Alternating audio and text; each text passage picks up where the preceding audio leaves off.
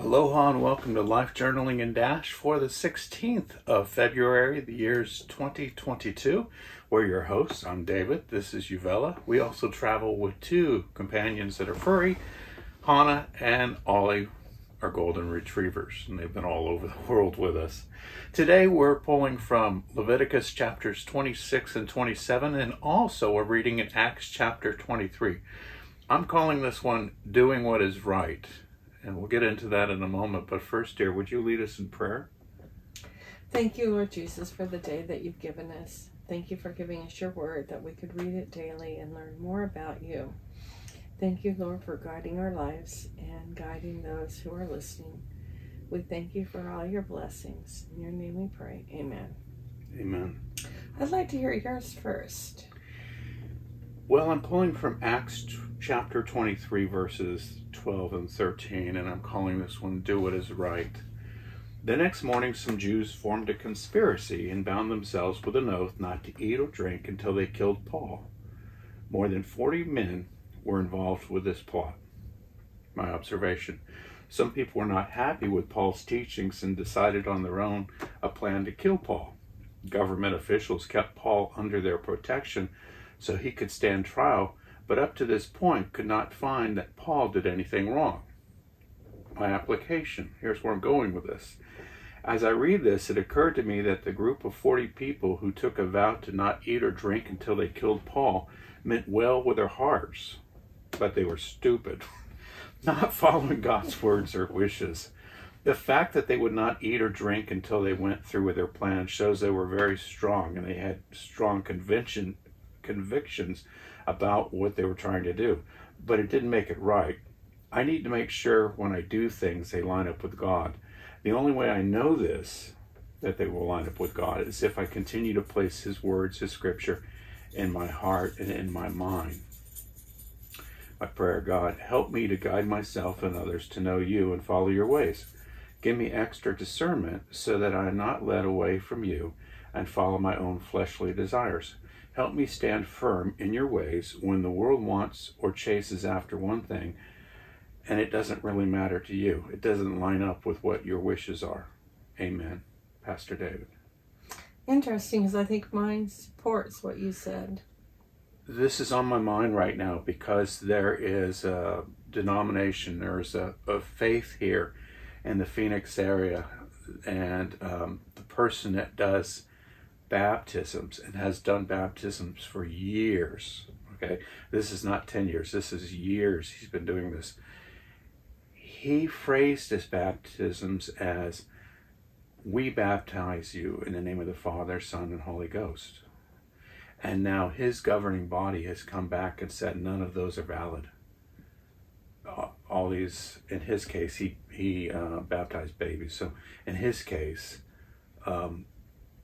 they're notifying all those people that were baptized as babies that the person used the wrong terminology and it's invalid.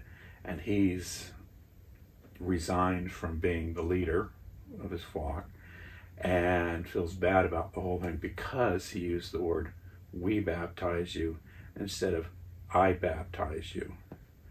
And as adults, in our belief, in our denomination, or our thinking, you're asking to be born again, or you're asking to be baptized as an adult. You're identifying that with yourself, your choice.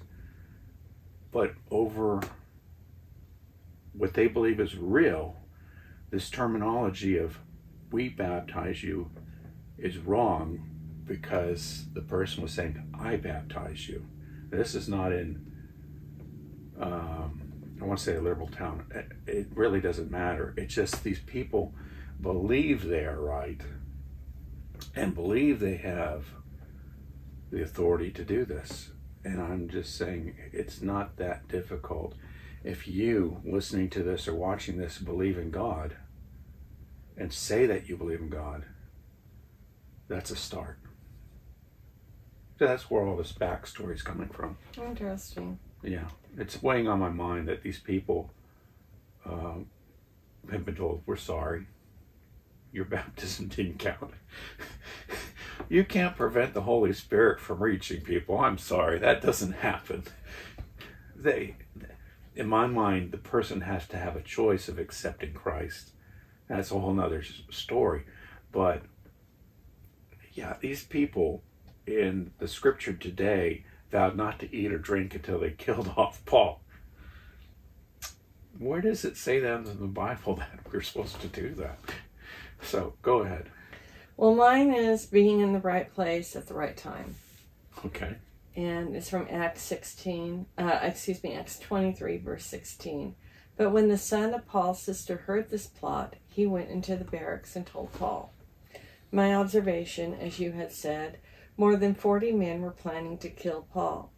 They devised a plan and asked the Sanhedrin, which is the highest court of justice and the supreme council in ancient Jerusalem, to be part of the plan. So these are important people. The court was going to ask the commander to bring Paul to them so they could get clarification from Paul. However, on the way to court, these men were going to ambush and kill Paul. Paul's nephew happened to be in a place and overheard the plan. My application. Sometimes we say we were in the right place at the right time. Well, I believe this to be God's divine directing of our lives. I'm going to give you a couple examples from my own life. I happened to be in the park yesterday when a woman arrived and was cussing up a storm.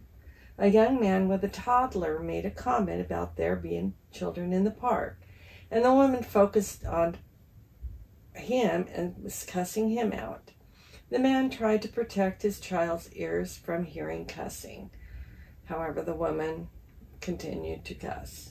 When we left, I walked up to the man and thanked him for being a good father. I wanted to encourage him. One time at Safeway, I saw a man cleaning the handles of the grocery carts.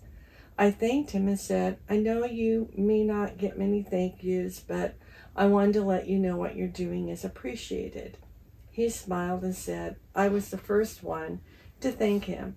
Again, I wanted to encourage him. And then another time at Walmart, I saw a cleaning lady scrubbing a shelf to get a sticker off the shelf. Now, she could have easily stacked something on top of it, and no one would see the sticker. I thanked her for her hard work and told her how I noticed her attention to the small details. She told me I made her day by my words. I'm not bragging about what I did, but I want to point out that each day God puts us in places where we can be His spokesperson and encourage others. We just need to be aware of our surroundings and look for these opportunities. We can be like Paul's nephew and be in the right place at the right time. My prayer. Thank you, Lord, for giving me opportunities to encourage others. Help me to listen to the nudges of the Holy Spirit and act upon your guidance. Help me to be diligent in filling my mind with your word through daily devotions or Christian music or godly sermons or godly podcasts. But help me to fill my mind with you and your word, so then I can follow what it says in Philippians 4:8. Finally, brothers, whatever things are true, whatever things are honorable, whatever things are just, whatever things are pure, whatever things are lovely, whatever things are of good report, if there is any virtue and if there is any praise, think about these things. Amen. It's really good, and I've seen you do these things, and as you point out, we're not doing it, sharing this on the podcast or in the vlog to brag about what we're doing, because people aren't going to know everything that we do.